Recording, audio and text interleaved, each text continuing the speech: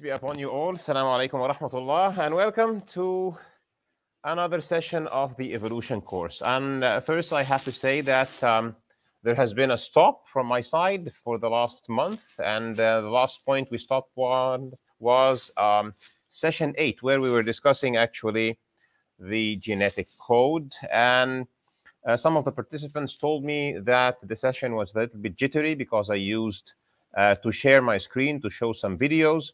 So in this session, I thought maybe to continue or maybe to recap first before we continue. And then I think we will just recap, because this topic of the genetic code is a very, very important topic to understand why the theory of evolution cannot be true. And the reason is that the alternative to evolution is essentially design. And we know design when we see things that are purposefully implemented. And one of the great things that will show us how there is a very obvious signature of design is the genetic code itself, because the genetics code for information that build the rest of the body. And our human experience is that information can only be the product of a mind. And we know that something is information when we see this information manifest into something. For example, if this is the design of a machine, and you have this design on a hard disk or a chip, and then you run this design so it produces a machine that is intricately designed, we know that this information codes for something specific. If you give this information, for example, to a 3D printer, and it prints a machine that works intricately together, one piece after the other is produced by the code, and then those pieces come together to produce a working machine. Then we know that those codes are not random codes, but are rather purposely coded information to produce a machine where each part fits in a specific part of the machine. Now, in our case, we are looking into code that is written on the DNA, and hence this code essentially codes for the body of the creature. So we have this sophisticated system, which we can call the genetic system. And first, I would like to point you to go to the page of the course and go specifically to Article 8. And for you to be able to do that, I am now giving you the address now of the article, so you can open it from your side.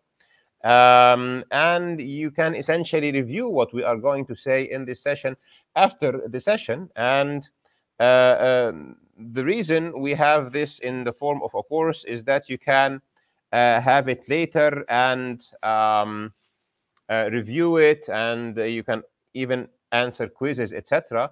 So the purpose of this course is not just to give you information, but to make you capable of discussing this information, explaining it to your children, discussing it with people who deny that creatures, including human beings, are essentially designed and created. So we will be going through this session, session 8, through Article 8, and we'll be going in sequence. And when you go to Article 8, you will find that I am making an analogy between my own specialty, which is electronics and communication and computer engineering, and the human cell.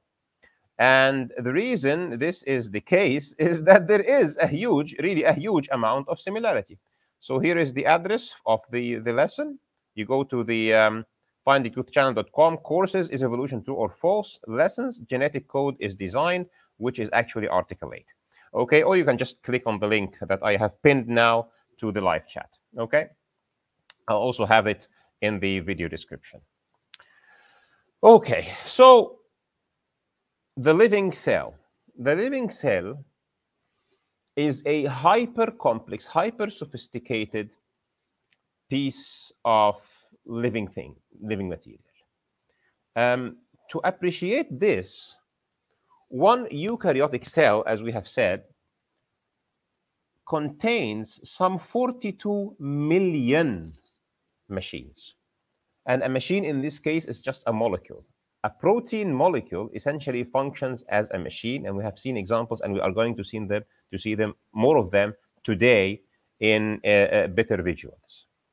And those parts, when you have an engineering system, we know that the number of interactions and hence the number of potential problems that can arise in the system is proportional to the square of the parts. So if you have a system that has one part, obviously there can only be one problem. If it's 5 parts, then you can have 5 to the power 2, that's 25 problems. So from 1 to 5 goes from 1 to 25 numbers of problems. If you have 100 parts, you have 100 square potential problems, so you have 10,000 problems. So from 1 to 100, the number of parts increases by 100, but the number of problems increases by 10,000. However, we have each single cell in our body that is composed of eukaryotic cells has 42 million protein molecules. Each one is essentially a machine. And we have 30 to 40 trillion cells in our body, and some further 30 to 40 trillion bacterial cells in our body. But let's focus on our body. You have 40 trillion cells, each one having 42 million protein molecules. Can you imagine the number of problems and the number of accidents and the number of issues that can arise from the interactions of those 42 million trillion parts that we are made of? The number itself is unimaginable. However, we wake up in the morning, we go through our day, we eat and drink and excrete and breathe and sweat and move and make sports and think and talk and interact and finish our day and go to sleep, and everything regenerates and we start a new day, all happening in a smooth, unbelievably harmonized way. When you think of those amounts of parts and amounts of cells in your own body, it is an unfathomable engineering problem that this thing even works. Imagine your car. How many parts are in your car? Few thousands, tens of thousands. Your body has 40 trillion. So you have a million, 1,000 million is a billion, and then 1,000 billion is a trillion, and you have 40 trillion cells. Your body is 40 trillion parts. Each part, in terms of proteins only, has 42 million protein molecules. Each is a machine. Set aside the carbohydrates and the lipids and the other fatty acids, etc. So you have like billions of trillions of parts, but we still work. And part of the charm, part of the magic, part of the magnificence of this is in the genetic system. So the genetic system is very important to biology. There is something called the central dogma of biology. The central dogma of biology says that the genetic information, in simple language, genetic information is stored into DNA. DNA replicates, okay? So to make more copies, so you end up having all those trillions of cells. And when those cells are functioning, the DNA is transcribed, that is like read. So the DNA is like information on a hard disk. It's read into RNA. So RNA is another kind of an information molecule, but it is more usable to produce something. So it can be further translated. So remember the terms, because those terms are very important for the dialogue. So DNA stores information. DNA is replicated, so you can have all those cells. DNA is transcribed into something else called RNA, another molecule that carries genetic information, and then RNA is translated into proteins. And proteins build our bodies and do functions. And they are involved in so many reactions, and some of them are called enzymes. And those enzymes are catalysts to reactions. And RNA plus proteins also create machines, and those machines also have functions, etc., etc. So this process, replication, transcription, and translation, and then we have a protein, then we have protein folding, and then protein transport. is a very, very, very important chain of events that is essential for the being of the living organism and sustaining his life. I'm making here an analogy, as I am telling you, like the cell is essentially like a supercomputer. Okay, the cell is like a supercomputer. So imagine that each cell, so you have like 40 trillion supercomputers in your body. Okay, now how they are coordinated and how they talk together is another completely different ball game that we can lately address. But let's just look into one cell. So one cell, if it's a supercomputer, you know, computers do not work without programs, computers do not work without data. So the first thing you need to think of is, where is the information? Imagine that you go to the shop and you buy yourself a computer or a laptop. No matter how smart or fast or magnificent keyboard or great screen this laptop has, if it doesn't have an operating system and it doesn't have programs on it running on top of the operating systems, and those programs don't have data, then it is like a piece of metal. It has no value. So the first central part of the system is what? Is your information storage. You need your hard disk. And obviously, you need a processor to process the information. You need memory so that the memory can run, etc. So the first thing we are going to look at is where this information is stored. And we have all probably have heard the term chromosomes, right? What are chromosomes? So chromosomes is the medium, or actually is the aggregation of your genetic information. So this molecule called DNA is aggregated into chromosomes. DNA is very, very, very small, very, very, very thin. And DNA is formed of a sequence of information, of bits. But bits in a computer are either 0 or 1. Bits that we use in our counting are from 0 to 9. So like decimal, it's a decimal system. On computer, it's a binary system, so 0 or 1. In DNA, it is not from 0 to 1 and not 0 to 9. It's each letter can take one of 4 values. Okay, 0, 1, 2, 3, let's say. So you imagine a system where the computer, instead of 0 or 1, has 0, 1, and 2, and 3. This system has magnificent mathematical reasons that we are not going to go through now, but just know this information. And instead of saying 0, 1, 2, 3, they are 4 actually distinct chemicals. And each one of those chemicals is called a nucleotide. It is essentially a molecule, okay? And they are arranged one after the other, so you can have A, T, or C, or G. And from this sequence, like there is zeros and ones in the computer, information is stored. How does this information get stored? Let's look at our first video. And this time, I'm streaming the videos directly from the streaming platform, so we will get much better graphics than the previous episode. So let's have the first one.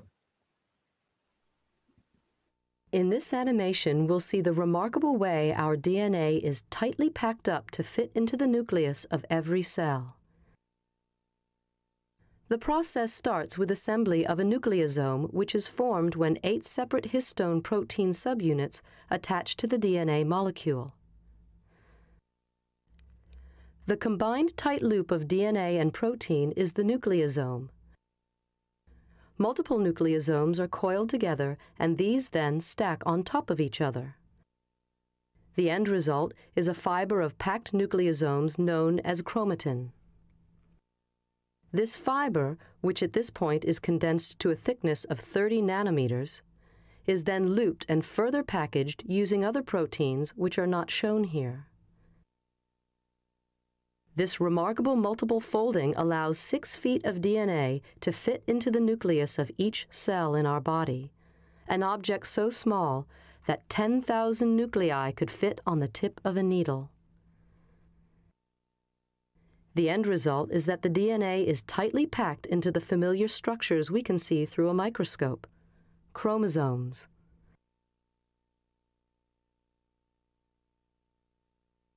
It is important to realize that chromosomes are not always present. They form only when cells are dividing.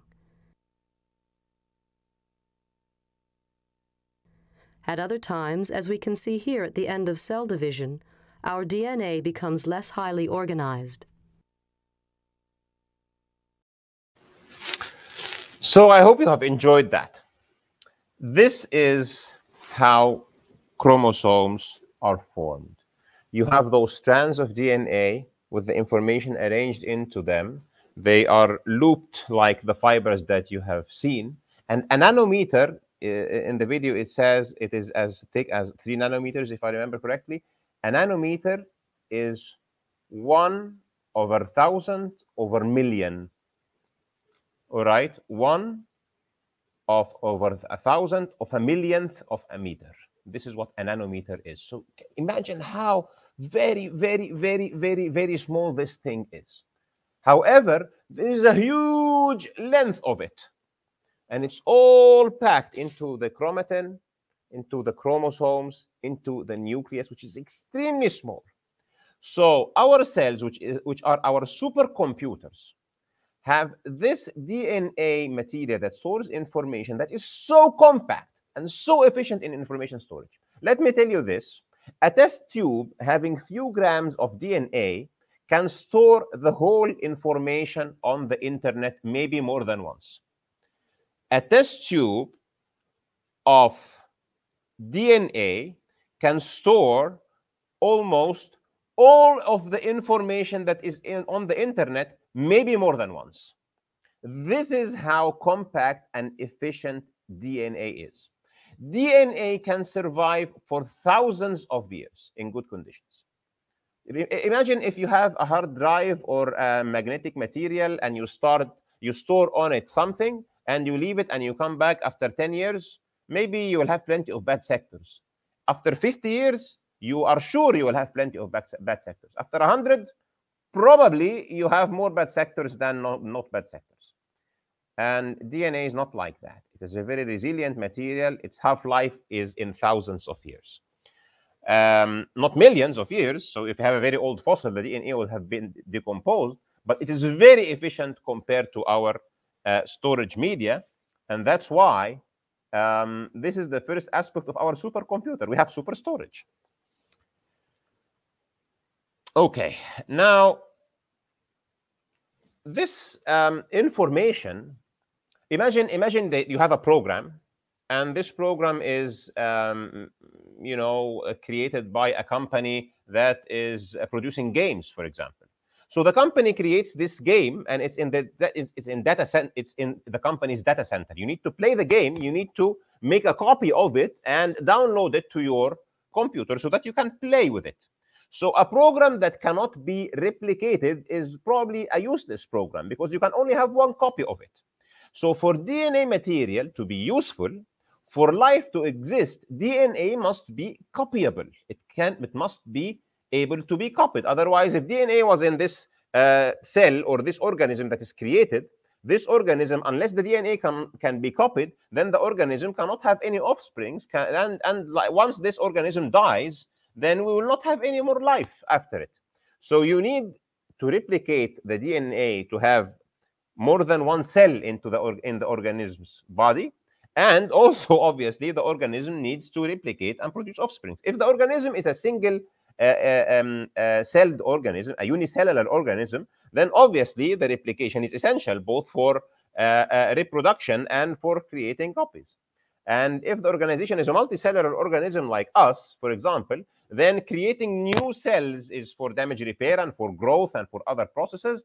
And essentially, we need also some special cells like the sperms of the ova for reproduction. In all cases, we have to be able to replicate DNA, like we need to copy programs that are stored in storage, to have backups, to have different versions of the program to use. So the next thing we are going to look at is replication. Before replication, when you rewatch this video, contemplate on what you have just seen and think. Is this magnificent arrangement where you have the coiling of the double helix, and then the further coiling so you have filaments, and then the further coiling so you have the chromatin and the final chromatid structure and the final chromosome structure? Does this look designed for you, or a design that is just there by coincidence? what would have been the case if this design was not there, and what kind of entanglement would the DNA material have been into, and what kind of destruction would have resulted from that. Very important. Also, note the histones that you have seen the material getting wrapped around, and those proteins are specifically designed to be able to wrap DNA around them. So great, magnificent design, to the extent that from this molecule, you can store the whole internet in a test tube. Completely mind-blowing. Now, let's see our next thing about how this thing can be replicated. So now we go into DNA replication, how we can get faithful copies of the data, of the information.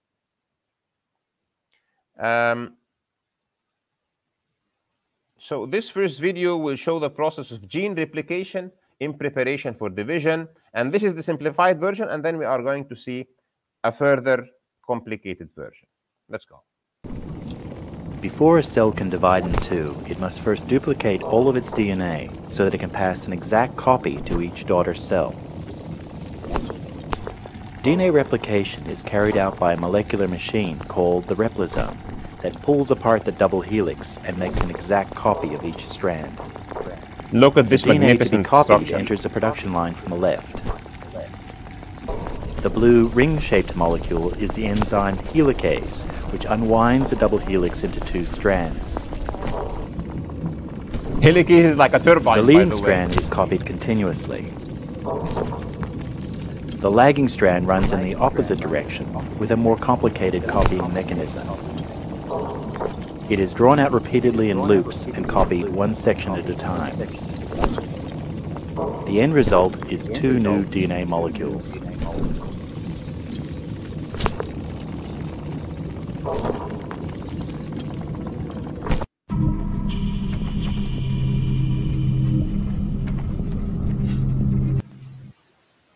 Wow, did you see that?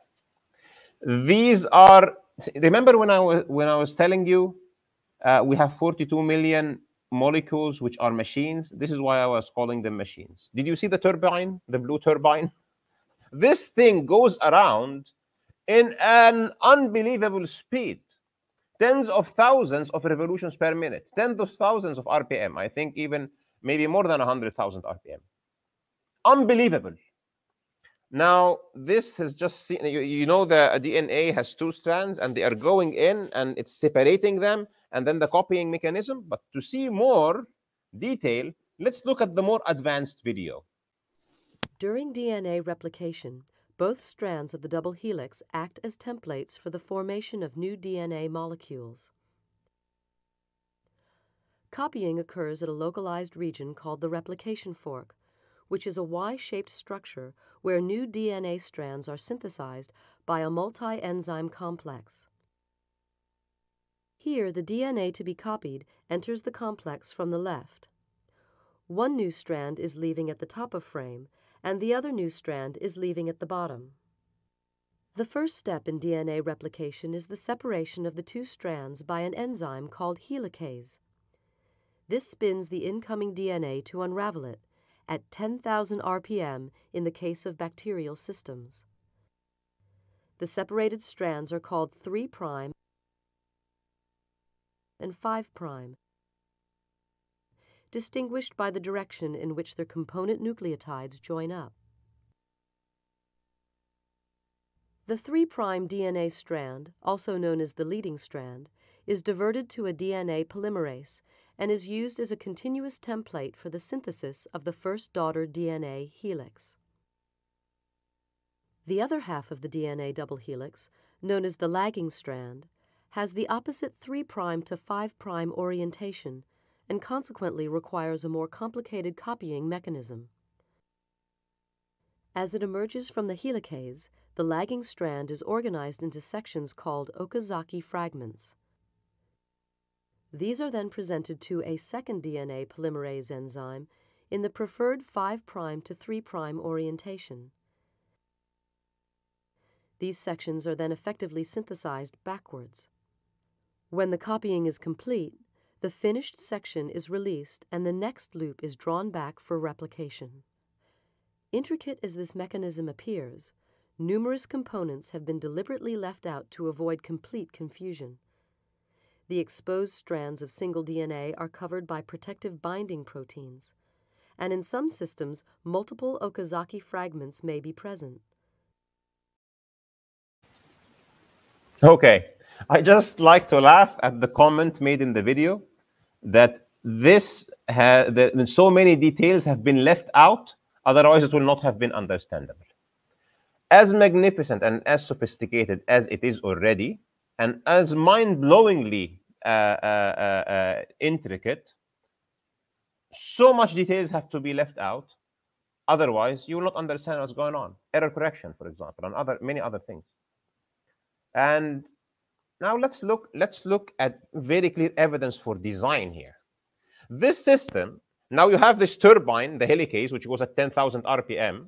Okay, other turbines in cells go at like almost 100,000, as I say, like in the flagellum, for example, in ciliated creatures or flagellated creatures. This one goes at 10,000 RPM, 10,000 revolutions per minute. Can you believe that? And then you see it separates the strands, but one strand goes this direction, the other strand has the opposite direction. This system is extremely and very obviously purposefully designed, because the one strand that goes in the proper direction is directly copied, as you have seen, and the other strand is copied one segment like this, and then another segment like this, and then another segment like this, and then the system will stitch them together and then glue them and then seal the glue. Okay, the Okazaki segments that you have, or fragments that you have seen. So if this is not a designed system, why wouldn't it just go and copy? Number one, how is a system there that is designed to copy in the first place? How do those machines come together by a random process like random mutation and natural selection? Why would random mutation produce something like this? What exactly here comes from mutation? I want people who are into evolutionary biology to answer me as an engineer and tell me how this thing can happen by random mutation and natural selection. And for you who want to see further about this, go back to session 2 of the course and you will find some very nice things, very nice discussion about that point. Now I'm taking you to a third thing about the replication, to have a further look into this matter of the leading and the lagging strand and how the Okazaki fragments get together, to see how very detailed and how purposefully designed this thing is.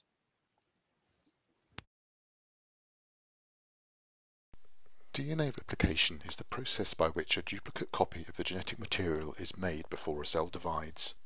The steps in replication are highly conserved in all organisms. There are a few details that differ between bacteria and eukaryotes, but we focus on bacterial replication in this animation for simplicity. The process of DNA replication is broadly described as having 3 phases: initiation, elongation, and termination. Let's begin by considering the initiation phase.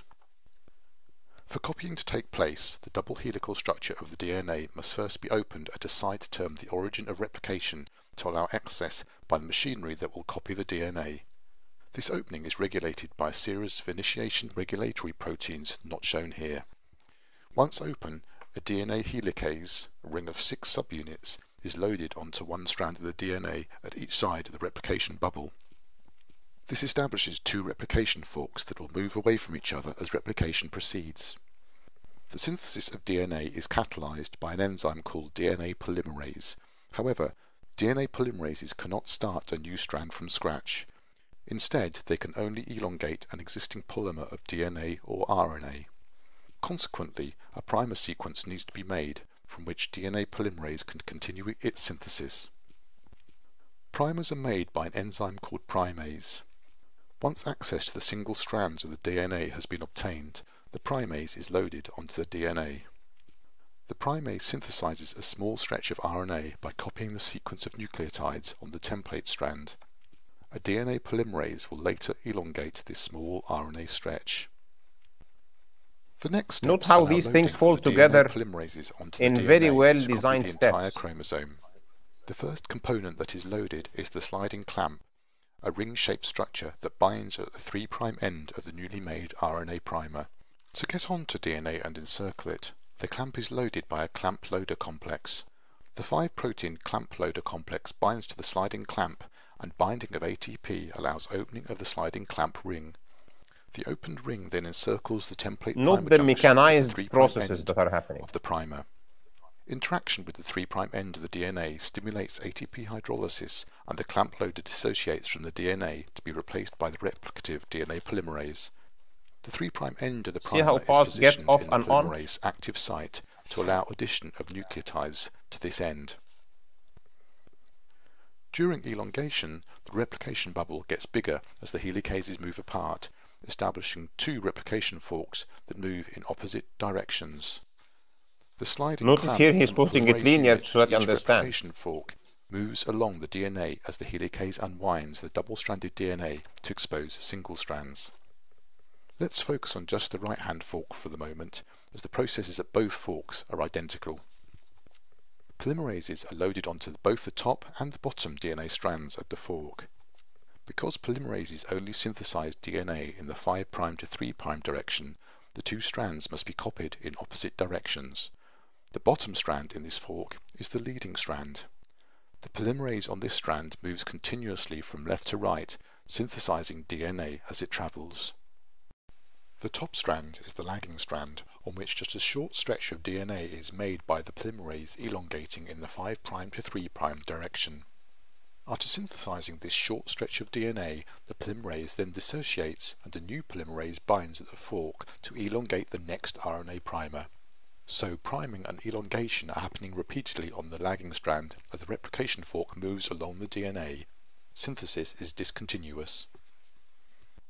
The short stretches of DNA that are made on the lagging strand are called Okazaki fragments after their discoverer. During the course of replication, these fragments are stitched together. When the lagging strand polymerase runs up against a previously made Okazaki fragment while in the process of synthesizing DNA, the replicative DNA polymerase 3 is replaced by DNA polymerase 1, which has 5' to 3' exonuclease activity. This exonuclease then degrades the RNA primer in front of it, synthesizing DNA as it goes. Once the Notice RNA how primer it is is removed, completely the 2 fit to sections of function. DNA are joined by DNA ligase. Now the lagging strand has been elongated by one more Okazaki fragment. While this view of the replication fork is easiest to understand, in reality This is how it the really leading looks. and lagging polymerases are coupled and move in concert with the helicase. This coupling requires one DNA strand to be looped around so that the lagging polymerase can synthesize DNA in the 5' to 3' direction while moving with the fork. We explore this coupling in more detail in a separate animation. Much less is known about the details of the termination of DNA replication. Once the entire chromosome is copied, the 2 replication forks meet each other and are dismantled. The ends of the new DNA strands are then joined, again by DNA ligase.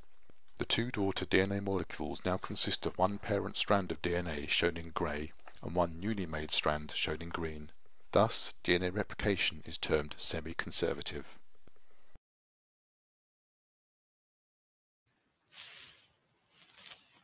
So if this is not called design, what is design? I just want to ask this question, okay? See how the machines are clamped, how they open, how they close, how the polymerases come in, how they move in the right direction, how in the other one they do like this, and then like this, and then an enzyme comes and takes off, excises the RNA primers, and then puts DNA daughter strand instead of it. It's completely amazing. It's completely purposefully designed. Now there has been plenty of information removed from that video because, for example, you cannot see proofreading. And proofreading is this amazing capability that during this process that's happening at 10,000 RPM, okay, is taking place, and those are chemicals swimming in a fluid. Can you imagine that? Errors happen. But there is an error detection system, otherwise we would have been all dead if all those errors were allowed to accumulate. And I want to take you to look at what is called the DNA replication proofreading, which is completely unbelievable. So yeah, here we go.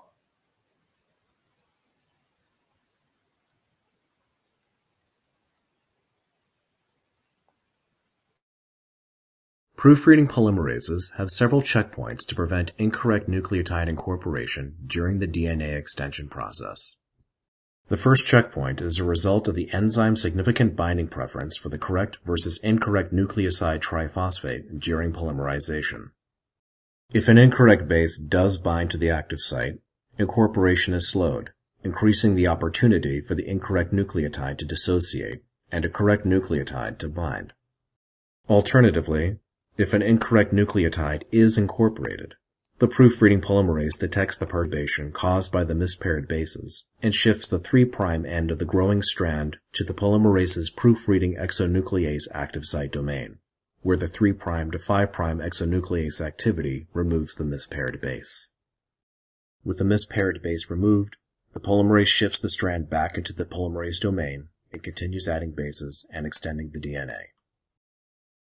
Fidelity is critical for many applications, including cloning. So is that amazing or just amazing? Okay. The system understands what is the proper language that is used. It understands that the A and the T or the C and the G should come together, and if something does not come in its proper matching, it slows the process, gives it an opportunity to pop out, and if it doesn't, it moves it out, it fixes it, and it returns to the proper process. How on earth can this mechanism be generated through a random process, a random mutation process led by a blind natural selection process? No comment. Because what we have seen is enough comment. Now we have seen how we have storage and how we have the ability to replicate this information, to replicate this program, to move it from one place to another, from one cell to another, create germ cells for reproduction, create more body cells of a specific tissue, etc. How it has very intelligent mechanism. Molecules do not think, by the way. The intelligence is from the designer. Now let's look at another thing. If you have a computer system, information is encrypted, is coded, and you only use the parts of the program that are accessible, okay? Those parts of the program can be used when they are accessible. So for example, if you buy a program and you have a specific license for it, parts of the program will not be accessible for you. Imagine that this is something that is part of our genetic system. And the control for this is called epigenetics. Again, I would like to draw your attention that we are going to have our Q&A session right after this one, and you can actually even come live with me and have discussions and ask questions. I have some pre-sent questions that I'm going to answer first, and then we'll do. So we need to finish in 20 minutes. So let's now check what epigenetics is. We'll first look in a video that shows a rendering at the molecular level, okay, of the double helix and the histones, and something called acetylation, okay, and how these histones wrap the genetic material, and they can give or not give access to part of the genetic material, enabling or disabling some of the genetic features. And this system, yes, this system is as intelligent. And this is part of the reason you have the same genetic material all over your body. However, the same genetic material on your skin makes the tissue a skin, in the liver makes it a liver cell, in the bone makes it a bone cell, in the brain makes it a neuron, etc., etc., etc. Every one of them has the same genetic material, but each one of them has certain features enabled and certain features disabled through the histone and acetylation and methylation mechanisms. Let's have a first glance.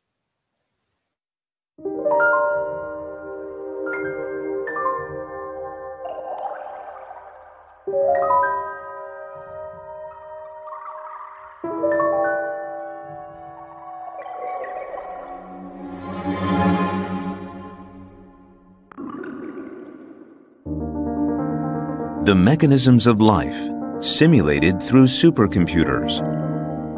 We are inside a cell, in a special part called the nucleus.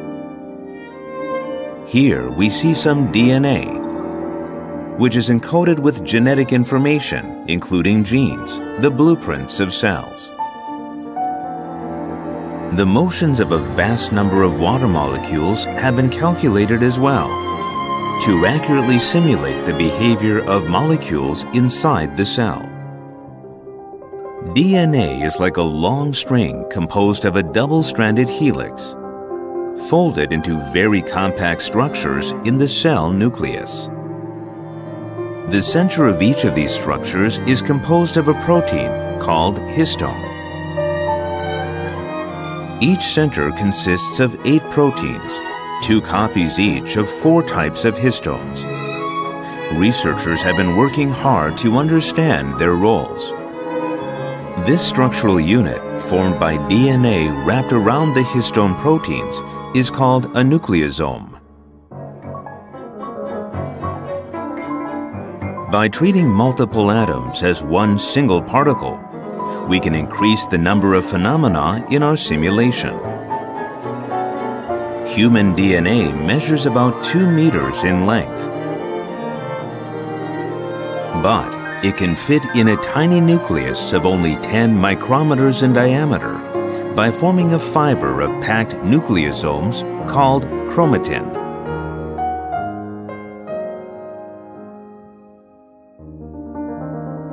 For the genetic information to be read, the DNA has to be unwrapped from the histones. K-Computer has made it possible, for the first time ever, to calculate the force required at the atomic level to unwrap the DNA.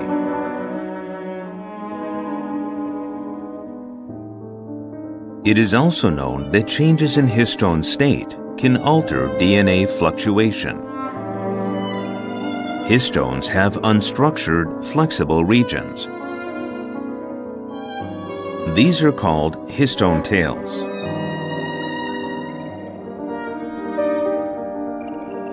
When the histone tails undergo chemical modifications, such as acetylation, the structure of the nucleosome changes. For instance, we know that acetylation of specific parts of the histone tails loosens the chromatin structure, making the nucleosomes less tightly packed.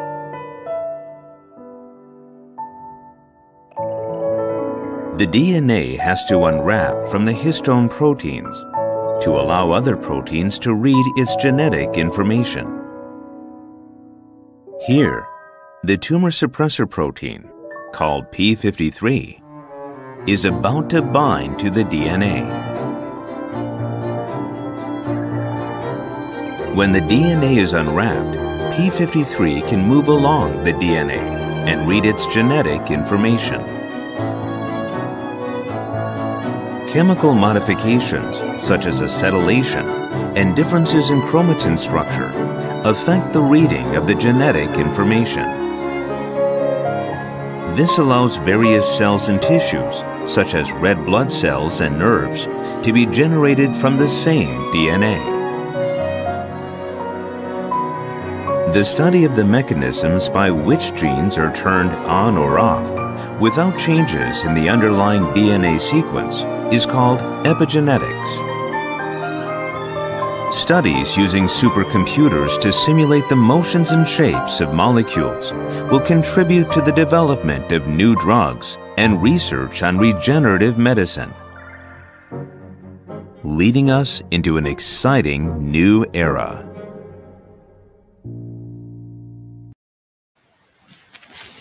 It is an exciting new era because it is God's design, Allah subhanahu wa ta'ala. This is why it is.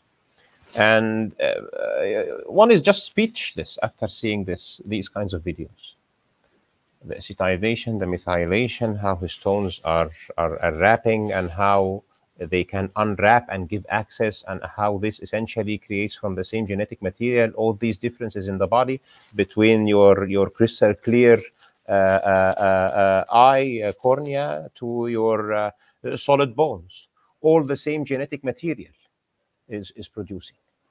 Completely unbelievable. And now let's dig deeper into epigenetics. Let's look at something called gene silencing. Okay, do you remember our P53 friend? He is a very sophisticated friend, and we are going to see him later. But let's now see what if there is something that would happen and then it's now getting turned off. There is like this feature, we know when you have this app on your mobile and you are turning on and off features, it's the same program, but once you turn on and off feature, it looks different. It delivers something different. And here is gene silencing. So here's the gene being transcribed, and next to it you'd see acetylated histones, nice open chromatin, and now you catch these little methyl cytosines. Methyl groups is appearing, and here comes the protein. It binds and will attract this protein complex along with the enzymes, the deacetylases, and now acetyl groups are gone and histones become tight. Chromatin closes. Wow.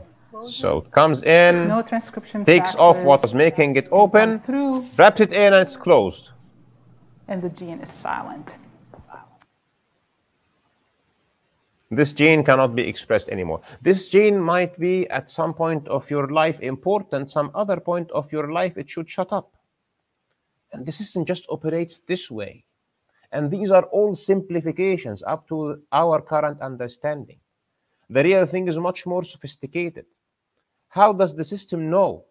These are dumb molecules. These are just atoms and molecules. They know nothing. The knowledge is with the designer, my brothers and friends. It cannot be more obvious than this. Now we have had a glimpse about what epigenetics is. So this DNA system is just not sitting there and things just magically happen and proteins are produced all the time. No. When a specific protein is needed, something enables the gene. The acetylation will happen, it will open up for reading, and then it will be read. If you need more and more and more of the protein or of that product, more and more genes will be opened up, and then you have more and more and more. So there is control, there are valves. It's not just a system that is dumping proteins all over the place there is intelligence, there is central command. And this epigenetics is just the beginning, the tip of the iceberg, because what is controlling epigenetics? There is a whole paradigm of signaling all over the place. Now, this is just we're jumping from one place to appreciate the sophistication of the genetic system. Now, this DNA material is all over the place, and it can suffer damage. And damage is a natural thing in chemistry. When you have any chemical product, when you have some food even, which is organic, it gets rotten with time. It decomposes. Okay, organic things decompose. Organic things are susceptible to damage from heat, from radiation, from chemical agents, etc.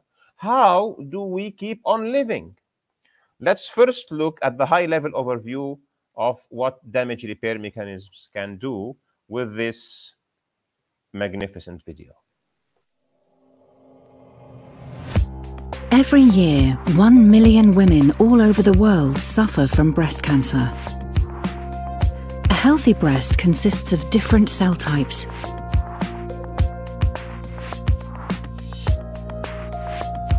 In the nucleus of the cells, you can find the DNA. Every day, the DNA of each cell is damaged thousands of times. If only one strand of the DNA is damaged, this can be easily repaired. PARP proteins bind to the damage and attract other proteins that repair the damage.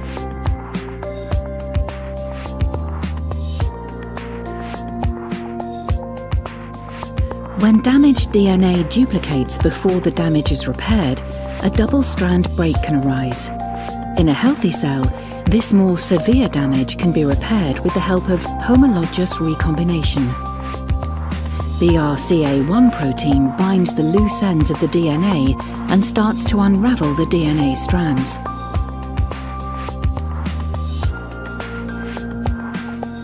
using the undamaged DNA strand as a template, the damage is then repaired. Finally, the two strands are separated, leaving both DNA strands error-free.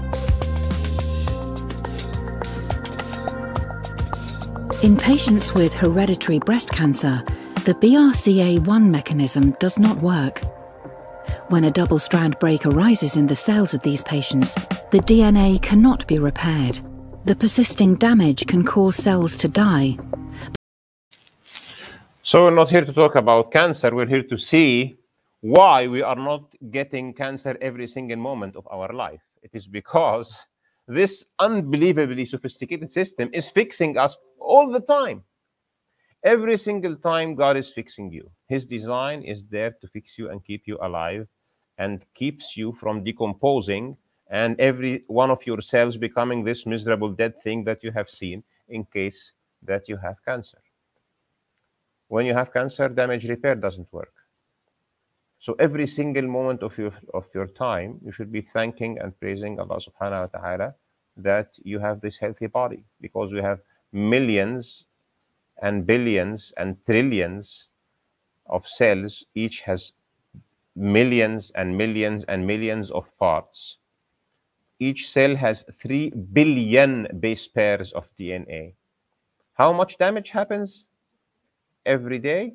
Millions of damages happen every day to the DNA, and they are all fixed. I'll show you some more about this. I'll show you some more about this now.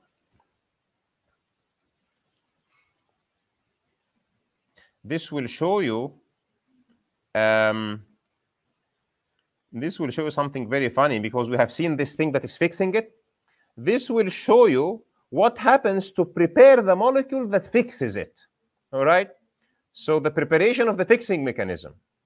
So that we ponder and we marvel on the extreme design that exists so that damage is detected and then repaired. And the extreme sophistication just to create the machine that you have seen doing this wonder to repair the damage. It's not as simple as it was in this first infograph. Let's look at this.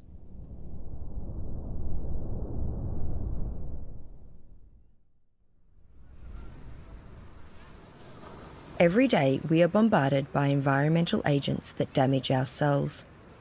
Things like UV radiation and chemical exposure such as air pollution and cigarette smoke.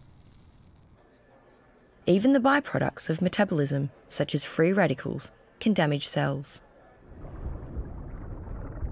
These damaging agents can make changes to the DNA in our cells.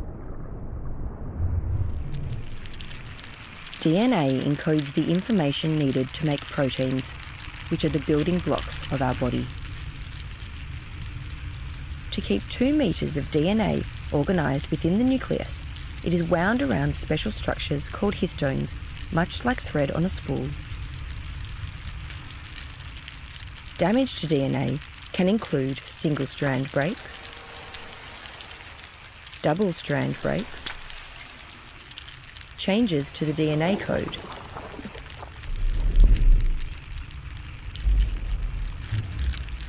DNA kinks, and DNA sticking together. It has been estimated that an individual cell can suffer up to 1 million DNA changes per day. A special sentinel protein called P53 is recruited rapidly in response to DNA damage. P53 slides along the DNA until it finds a critical site. Finds. Do you notice the terminology? It finds. It's looking for something. It's a molecule. It binds to this site. P53 then sends the message to halt cell division until DNA is repaired, or if damage is too severe, the cell is destroyed. P53 is therefore known as the guardian of the genome. And it takes decisions. There is too much damage. Let's destroy the cell. If the DNA damage is able to be repaired, a very complex and highly regulated sequence of events follows. which is orchestrated by 3 main molecular machines. This is machine number 1, which is searching for a broken DNA end. Look at these nanorobots moving around the place, fixing things. Look at the histones. Look at how sophisticated the motion is. One machine after the other, calling for each other to group, to correct the damage. Is this there by accident? Is there anybody who has some brains? Once it has found the broken end, machine 1 activates this molecule.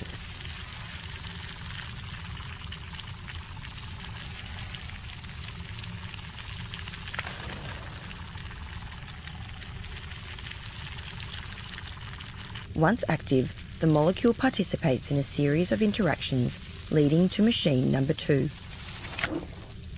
We're just creating the machines that are able to fix the damage so that it can go and compare strands and do the magic that we have seen in the first video. And the machines themselves are a marvel of creation. They are marvels of design. And the process leading to them is so this sophisticated. time activating another molecule.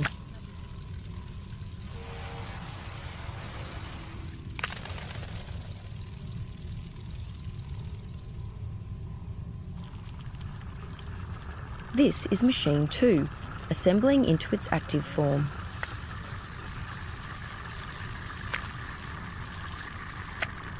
By the way, I will have some episodes about something called DNA Machine wires 2 that can builds help a us chain to understand link how it to knows that there machine is damage 3. in the first place.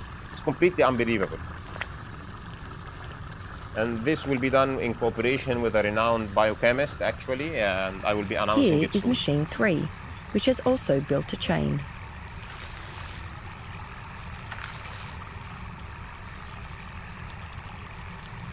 The final molecule in this repair complex, BRCA1, forms from 2 identical halves, which come together and bind. BRCA1 then begins the recruitment of further complexes that carry out the actual DNA repair. After a long chain of events not shown here, the DNA is finally repaired. Always long chain not shown here because it's too complex. Because it's too complex, even this very complex presentation does not give it its rightful level of sophistication. And we are just looking at part of how P53 knows that there is an error, finds the error. Why is it looking in the first place? Why does it need to take a decision? And it recruits all those machines. How come the components are there inside the nucleus in the first place? And they one stage after the other until you have a hyper complicated machine that can go and double check 2 strands in front of each other, it understands which is the damaged strand and which is the correct strand, and builds the other strand from that one. What level of design and sophistication is this? And now we have just said a small comment. All of this is happening inside the nucleus. And all of those materials are inside the nucleus. This P53 is a protein. How come there is a protein inside the nucleus in the first place? Why is this protein in specific inside the nucleus? Well, guess what? Like any computer, your data center has a door, and the door lets in only the required personnel, and only the right people come out, and the right people come in, and the right materials come in, and the right materials go out. The products of the DNA process and the needed inputs go into the nucleus through a gate, and this gate has, I don't know, fingerprint detection, it has a password, it has a passcode, it has certain features of who goes in and who goes out. And this exactly, these are not just parables, this is the reality of what happens.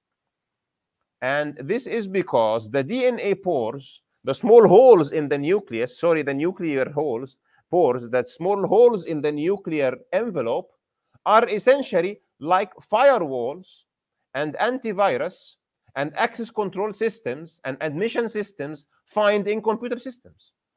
You can only get into the warehouse if you have the passcode and you have the badge and you scan it, and you are very well known to the system. Otherwise, you will not get in. And I will let you have a look at it now, because we're running out of time, because we need to do the Q&A. I just pushed the 15 minutes, but we cannot push it any more than this. So let's have a look at the nuclear pores, which are analogous to firewalls. And let's first see exporting of proteins, and then we will see also importing of proteins. We need proteins inside, like the p53, right? Let's see how this happens. The nuclear pore complex This is controls the entry and exit of large molecules to and from the nucleus. Transport of proteins in either direction requires several steps. Exportin is a protein located inside the cell nucleus that mediates transport of material from the nucleus to the cytosol. Exportin attaches to RAN-GTP, increasing exportin's affinity for the nuclear export signal. The nuclear export signal is a short amino acid sequence on the cargo protein that acts as a tag for exportin to bind. The protein complex of exportin, RAN-GTP, and the cargo protein is now allowed through the nuclear pore complex. In the cytosol, GTPase hydrolyzes RAN-GTP into RAN-GDP, causing RAN-GDP to detach from exportin. Exportin loses affinity and unbinds from the cargo protein. Exportin returns to the nucleus as the cargo protein remains in the cytosol. Protein export is complete. Wow, subhanallah. You cannot get out of the nucleus unless you have the badge with you called exportin. Otherwise, the guy at the door will not let you out. You cannot just steal the warehouse and get out. You cannot just steal a chip from the computer and get out. You can only get out when the nucleus wants you to get out. And the nucleus is just a sum of dumb molecules. The system is designed, for God's sake. There are robots, nanorobots inside there. There is a computer system. There is access control at the door. You cannot get in or out. But we have seen out. Let's see what about getting in.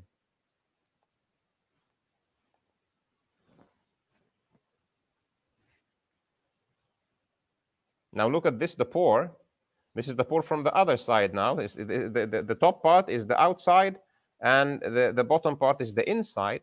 Look at this is a yeast cell. You know yeast? And this is made of like 30 different proteins. And look at the level of sophistication of those tentacles in it. You cannot pass by them unless you have the password for getting in. And the password is specified code on the ingredients that are needed to go into the nucleus, nothing else. Look at this guy. It wants to come in. It is checked. Yes, it has the password or it doesn't have the password. If it has the password, it goes in. If it doesn't have the password, it does not go in. Look at this. It comes in. It's tested. It's frisked. And if it's the right guy, it goes in. If it's not, yeah, here you go. The guy goes in, and the badge gets back out so somebody else can use it. Wow. To go into the cell, the cell nucleus, you have to have with you something called the nuclear localization signal. You can read about it on the course page. The nuclear localization signal. If you don't have it, you don't get in. And that's why viruses need to hijack machinery from the cell to be able to trick the nucleus and trick the defenses of the system to get in and out. Subhanallah. Nothing is by coincidence.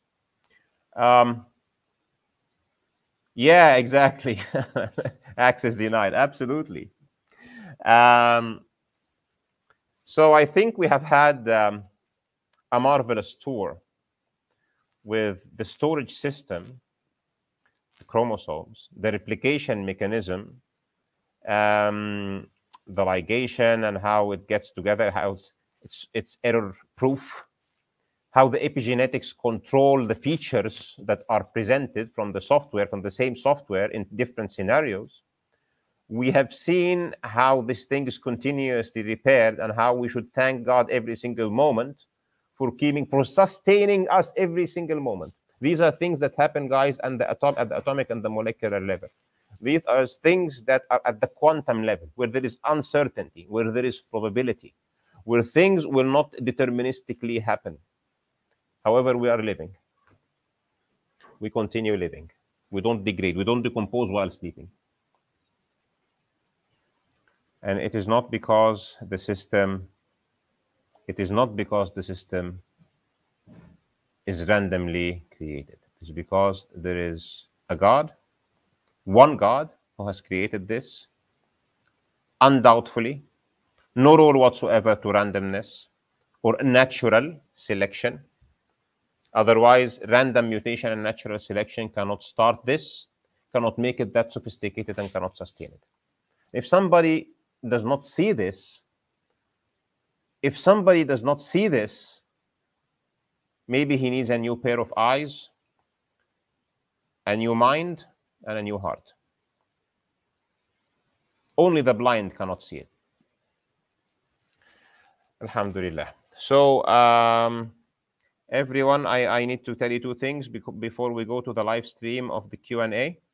The first thing is that I would like to have every one of you on the Telegram channel, because the YouTube algorithm is very clumsy regarding notifications, etc.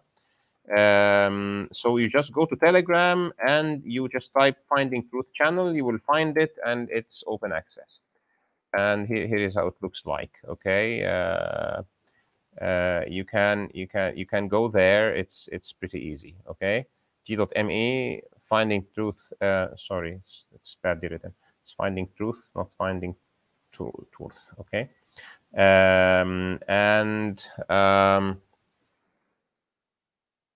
second thing, please join me in the live stream for the Q&A. You can even jump in, ask questions, and we'll have an interactive session. And if somebody wants to come up here on the platform live and ask live, we'll be doing that. So Finding Truth channel, this is the Telegram. I would like you to come there. I have pinned already the address for the YouTube live stream. For the Q&A, it's going to start in 7 minutes from now, so please join me there. Here is it again, if you didn't notice it. Yeah, here you go. You have it pinned on the top of the live chat on YouTube. All right, so this has been part 2 of session 8, discussing the genetic system. And today I have essentially, I had to repeat what I did in part 1 in better graphics, and in part 3, which will be inshallah next Saturday, we will see the rest of it, the amazing transcription and translation, and then excision, and then protein folding, and then protein transport process that completes the cycle. Thank you very much for being here, and see you on the other end for the Q&A session. I'll be putting the extra now.